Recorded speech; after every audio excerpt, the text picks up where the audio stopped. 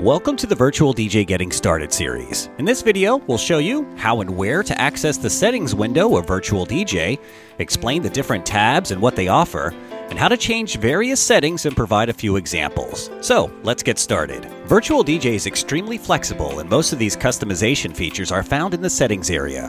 Now, it's very important for you to become familiar with the settings area so you can configure for controllers and sound cards, set up your preferences, and change the look of Virtual DJ to your liking. To access the settings window, click on the gear icon, which is located in the top section of the skin. Once the settings window is open, you can see tabs located on the left-hand side which allow you to access the different areas.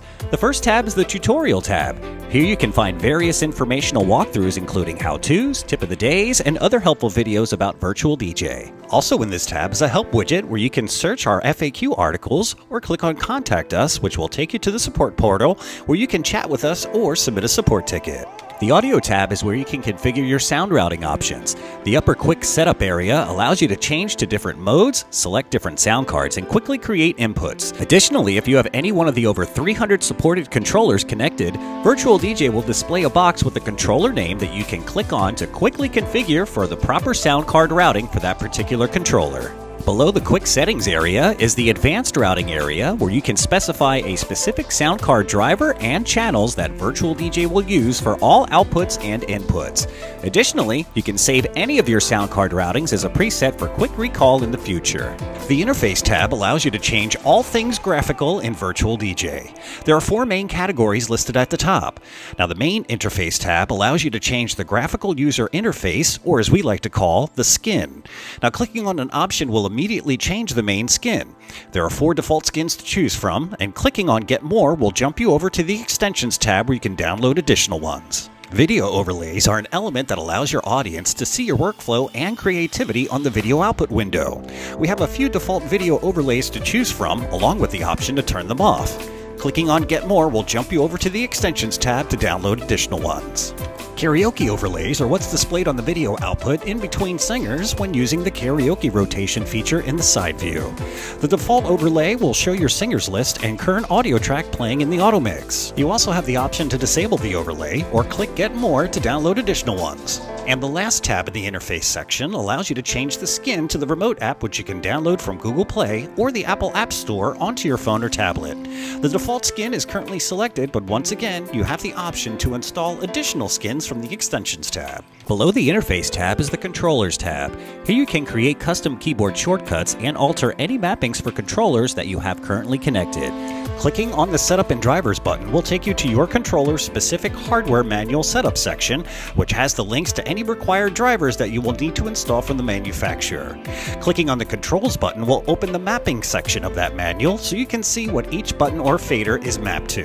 The EQ Frequency button allows you to specify the advanced EQ mode you want to use with the controller so that you can control stems or traditional EQs. The Edit Mapping button is where you can customize the mapping for your controller. Now, changing your current mapping is as easy as selecting the control that you wish to change, then typing or selecting the new action script. Virtual DJ will then save this as a new mapping profile.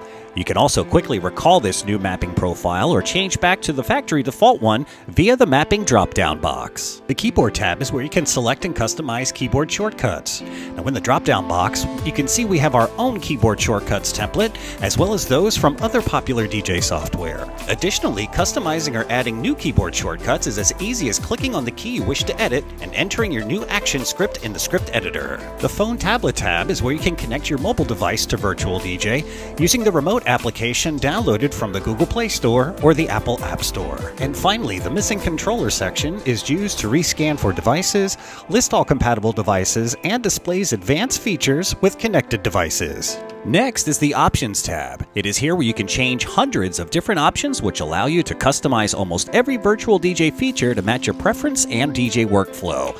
Finding and changing options is as simple as typing in the search bar what you are looking for, and Virtual DJ will then show all options that pertain to your search. The License tab is where you connect Virtual DJ in order to unlock any purchased licenses or subscription services. Since Virtual DJ no longer uses serial codes, it is here where you add and manage your licenses and your content subscriptions. To connect, simply click on your connection method and the credentials required to connect. Additionally, you can purchase licenses and subscription services directly directly from this tab. The Extensions tab will allow you to add skins, effects, samples, and other add-ons directly from inside VirtualDJ. Once you find an add-on that you want to install, simply click on the Install button and VirtualDJ will handle the rest. Now, there are many add-ons to choose from, and more are being uploaded by the community frequently, so make certain to check this tab often. The Broadcast tab is where you set up for streaming your mixes live over the internet. The Video section will offer settings for connecting to Facebook, YouTube, Periscope, or other popular social media sites. You can also choose to stream audio to your VirtualDJ profile page, setting up for professional radio servers using Icecast or Shoutcast protocols, and also for personal podcasts. The Record tab allows you to configure recording options for both your audio and video mixes. Here you can specify where VirtualDJ will record to and the format and quality of your recordings. As you can see, knowing your way around the settings area is important, as you can change and customize almost every facet of the software right from this window. This video only highlights some of what you can do, and we encourage you to have a look at our online manual if you want to learn more. That'll do it for this Getting Started video. Be sure to check out our other videos in this series as you get to know your way around VirtualDJ.